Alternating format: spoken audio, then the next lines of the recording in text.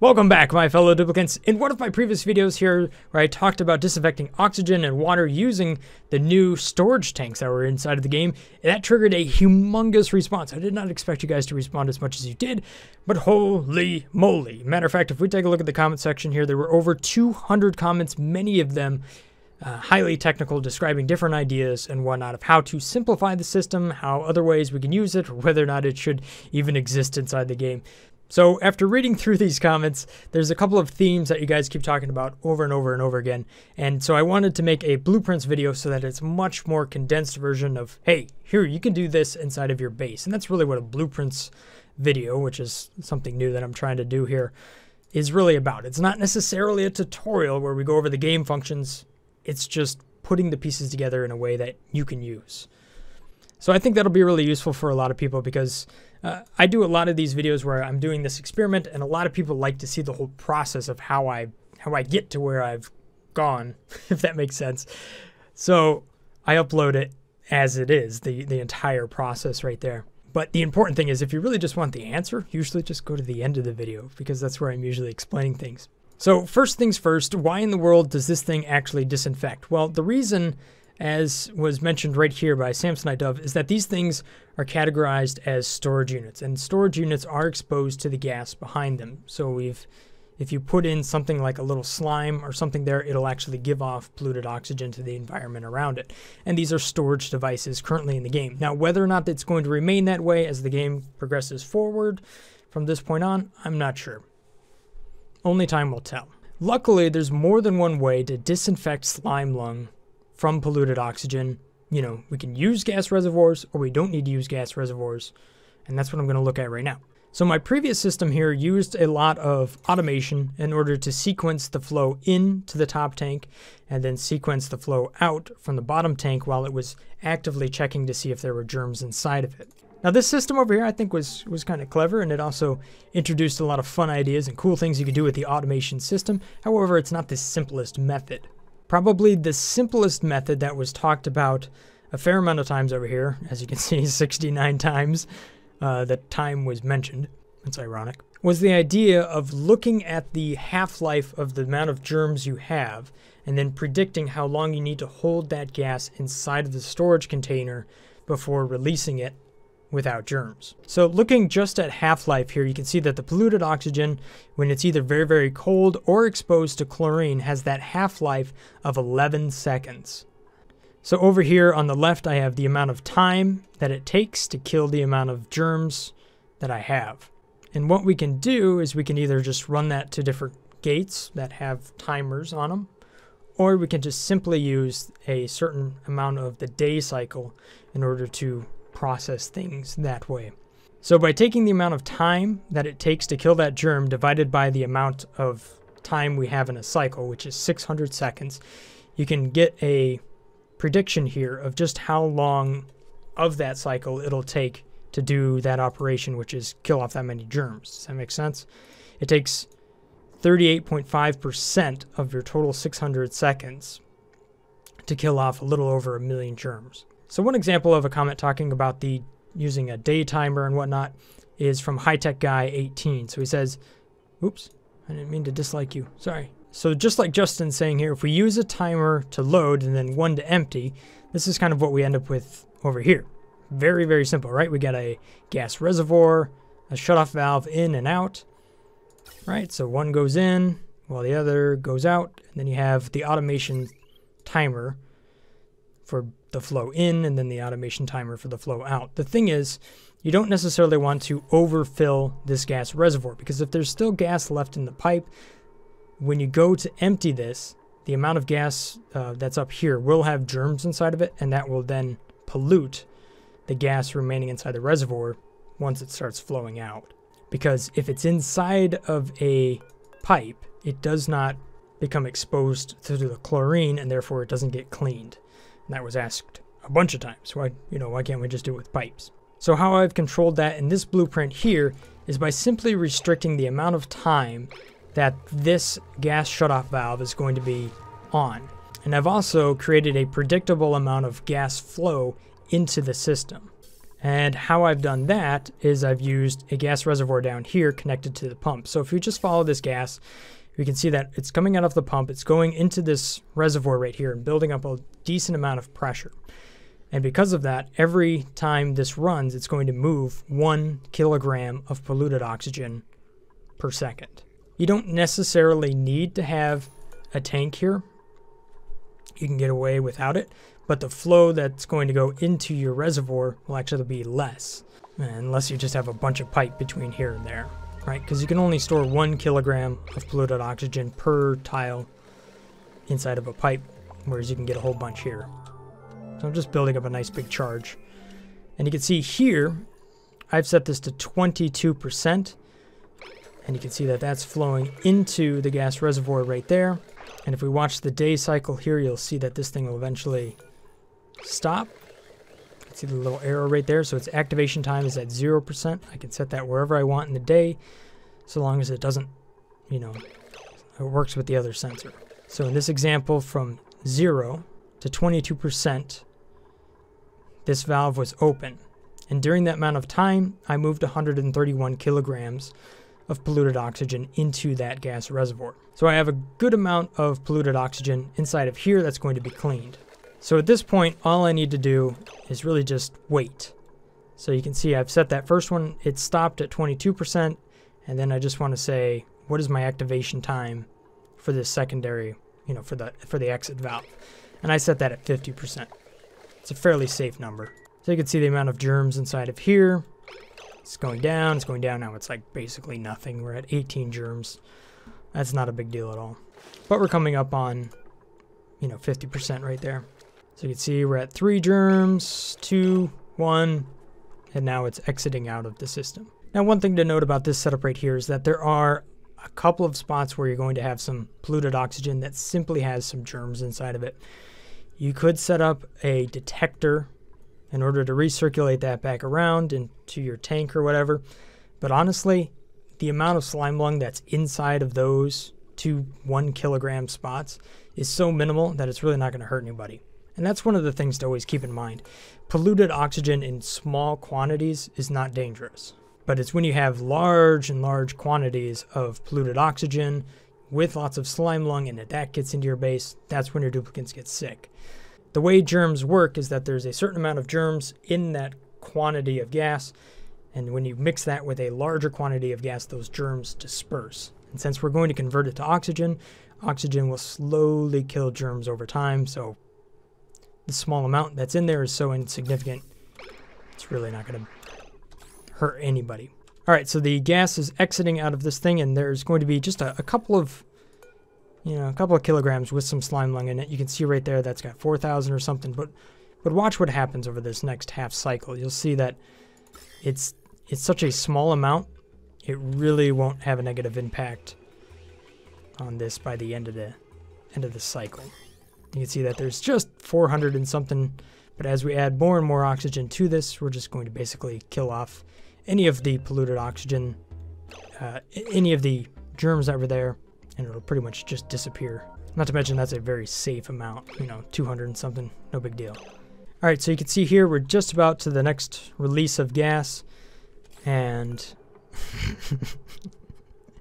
there's no pollutants in this chamber over here. All of that slime lung died off within 1 cycle. So there you have it. That's the blueprint for using a gas reservoir inside of a chlorine bath. And if you want a higher capacity, if you had, if you're lucky enough to have just a whole bunch of infectious polluted oxygen vents, well, then you could just line up a whole bunch of gas reservoirs. But for the most part, that right there is just plenty. Not to mention, I've ramped up the amount of slime lung that's inside of here way higher than it would actually be. All right, so let's focus on the classic method for killing off slime lung, and that is to either use temperature or pressure. Well, pressure is from 0 to 1,000 kilograms, so that's fairly impractical to achieve within the game. However, temperature between, if it's below 10 degrees or above 100 degrees Celsius is actually really quite good. And if you take a look at the comments over here, you can see that there's a couple of mentions to using wheezeworts to cool down the oxygen so that the slime lung dies. So, as was mentioned here by Prios, still prefer cooling the infected polluted oxygen. you know, because then you end up with nice cold oxygen. So it's a nice byproduct. You can use it to cool your base and whatnot. So focusing on just using a wheezewort, this is kind of the blueprint I came up with. And I'm sure it's like every other blueprint out there that uses a wheezewort to kill off germs and whatnot. None of these blueprints, I mean, this is just my solution for the problem, but we're all solving the same puzzle together. So, you know, none of these ideas, it's not like it's some sort of patented thing, and you can design it however you want. And I'm sure there's other methods that are a little bit more effective than what I got here, but this shows exactly what we're looking for. All right, so how this system works right here is I just have a chamber of polluted oxygen, and it is fed by a gas pump down here, which comes out of a high pressure gas vent. And then I have a gas shutoff valve that obviously just controls that on and off from an Atmos sensor. So from an automation standpoint, there's really only 2 sensors. It's about as simple as automation can get. So maximum pressure just kind of shuts this thing off. You don't necessarily need to have it, but I wanted to be able to simulate different pressures, if that makes sense. You really can just feed this if you just want to run it at maximum pressure. No big deal. And you can get rid of that, you can get rid of that. In the middle here, I have a wheezewort, and all that's doing is actively cooling down the polluted oxygen inside of here. So here's kind of the magic. You can see over here on the left where the gas is flowing in, the temperature is above 10 degrees Celsius, so therefore it has slime lung inside of it. So you can see in this tile right here that the current temperature is actually killing off these germs, so they're actively dying. And if we go to a germ overlay, this is a good example of how this thing is actually working. So you have a lot of slime lung on the way in, but basically none on the way out because it's too cold. And this sensor right here is a germ sensor, and that only runs when it detects that there's no germs in this polluted oxygen.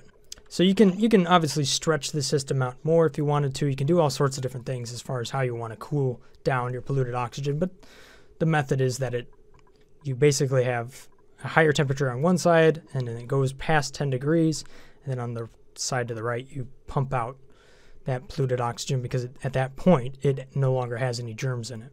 A gas pipe, and inside of that gas pipe, you have a bunch of polluted oxygen, but that polluted oxygen has no germs in it. So the amount of tech inside of this blueprint is just that germ sensor, which is right there, super easy to get to. And then I have the gas shutoff valve and the high pressure gas vent in that area as well. So that is also very, very easy to get to. So this method is way simpler to get to because it doesn't require industrial storage, which is all the way up there. And here's the thing, you don't need the gas shutoff valve at all, or the high pressure gas vent. So if I take this and I just use a good old normal gas vent right there, the system should work and regulate all by itself. I think the reason you might want more, a higher quantity of stuff inside of here is that you have a higher thermal mass, which makes it a little bit easier for the wheezewort to maintain a nice cold temperature. At least that's my impression of it, but let's speed it up and see if it's actually true or not. All right, so the last question I want to answer here is just how many kilograms can an extremely simple system like this process compared to just one gas reservoir tank over here on the left. So I'm going to time this one out and we'll see just how much we get there. All right, so this is right here at the beginning of the cycle, and you can see that ran right there, and each time that runs it looks like it's moving about 7.8 kilograms. There's a total of 9 germs in there, so I think that's manageable. All right, so I'm at the end of the cycle. This cold wheezewort system was able to clean 67.4 kilograms of polluted oxygen.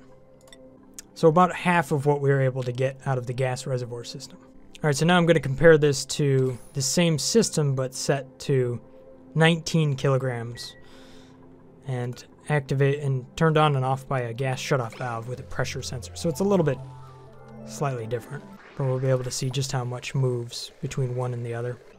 All right, so in one cycle, this system over here running at 19 kilograms of polluted oxygen was able to process 128 kilograms in this one test. So it is equivalent to what I was getting out of my gas reservoir system running with the different clock sensors. Now obviously this is going to be based off the temperature that you're feeding into this cooler thing, obviously because it has to come down to a certain temperature. but you can also go up to a higher temperature if you already have a very hot gas, and it should do the same sort of thing. So there you have it, 2 different methods to do the exact same thing. Now the one nice thing about the system over here on the left is that it can work with liquids. In case you wanted to get rid of the food poisoning that's down here that has like a million food poisoning germs, you can run it to a liquid tank and do the exact same thing with the exact same sequence. So you can actually put these side by side if you really wanted to. Now the thing is, when it comes to liquid, for the most part, you can leave food poisoning inside of water and use it on pretty much anything inside your base, so long as it doesn't get into your food. I made a video on this. It's called, "When is it safe to use water with food poisoning in it?" So essentially what I'm saying there is you can run a shower, you can run a sink, you can grow plants, you can do all this stuff with, clean water that has food poisoning in it, and it won't have any ill effects. You can even run it through an electrolyzer and put it into the air, and that doesn't have a negative effect on your duplicants. And it's been this way for a while inside of the game. So I'm currently using it inside of my bases right now, and it's not a big deal. The only time you really want to get food poisoning out of your water is when you want to use it to cook food. And the only time you care about that is when you're making a mush bar, which takes water, or lice loaf, which takes water. Nothing else takes water. So once you get a little bit further into the game, food poisoning just kind of becomes a non-issue. So as you get further into the game, food poisoning inside of water is not really that big of a deal. What is a bigger deal is making sure that your duplicants have places to wash their hands, take showers, or do like the hand liquor thing with the chlorine. This thing, the hand sanitizer. Essentially, you just want to get the germs off of your duplicants so that they don't go and infect a bunch of stuff, because that would be bad. But let's say you did want to clean up some water because, crap, you need a lot of lice loaf all of a sudden, which is, one of those main staples inside of our base. Okay, so the important thing here to remember is that there's a little chunk of water right here, right? And that will come out of the system. And the thing is, it has food poisoning inside of it.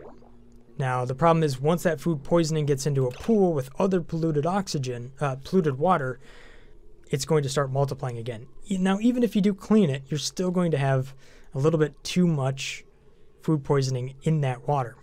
So just to kind of show you what I mean here, watch what happens when we just see this run. This first one comes out, and you can see that 10 kilograms, which is a fair amount of liquid, has 17,000 germs inside of it. Now the tile behind that was inside of that reservoir, and it's clean. So the thing is, every time you run this, it starts with a little bit of food poisoning down here. And then you start to add more and more food poisoning or more polluted water to this area, and it starts to multiply again. Now you can clean it, and it can become, once it becomes water, it'll slowly die off. But the problem is you really want it to be absolutely clean before you go and use it for cooking food, because that's the only reason you're cleaning it to begin with. Okay, so to solve that little problem, all I've done is put a germ sensor and then a liquid shutoff valve right behind that.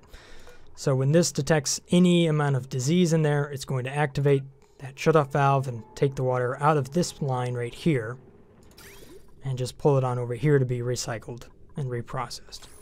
So here you can see this cycle running, and there's just no germs down there. However, inside of this pipe, you can see that there's a little bit of polluted water ready to be reprocessed. Probably be a good idea to have a little extra long pipe there. So that's how you can use this exact same setup right here to process liquid. Although you probably wouldn't run it to a tank. What you'd run it to is a water sieve. Or maybe some sort of tank that you have a fish inside of there to clean it. There you go. You can put a little gulp fish in there. All right, so just one last point here. Water. You can see that this water has food poisoning inside of it.